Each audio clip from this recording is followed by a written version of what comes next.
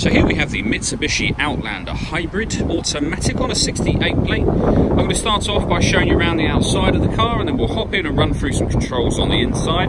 But from the outside you can see it's a 5-door car with alloy wheels.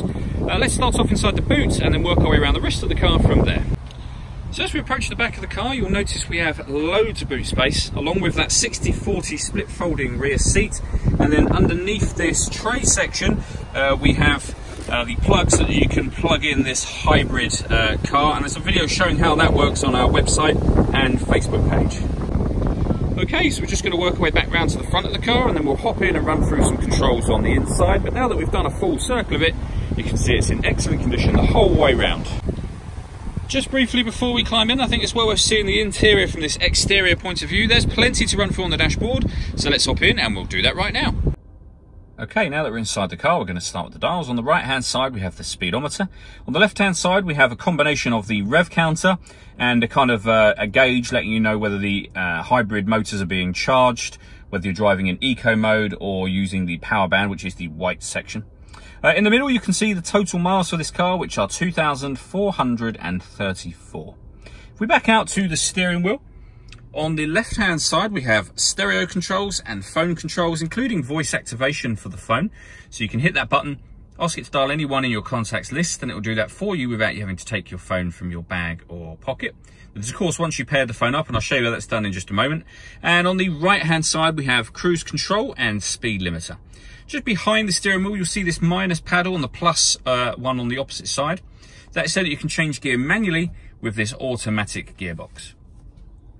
Over in the centre we have the touchscreen for the car. So you can go back to the home screen and you can see all of the various things that you're able to do on here, including your music, so DAB, FM and AM radio. You can connect up an iPod, a USB input. You can pair your phone here.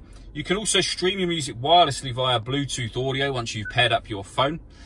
You can make adjustments to the timed air conditioning, look at charging costs, all sorts of stuff on there. Really useful to be able to go to the screen and just swipe across and do any of that. And it's really easy to do, as you can see.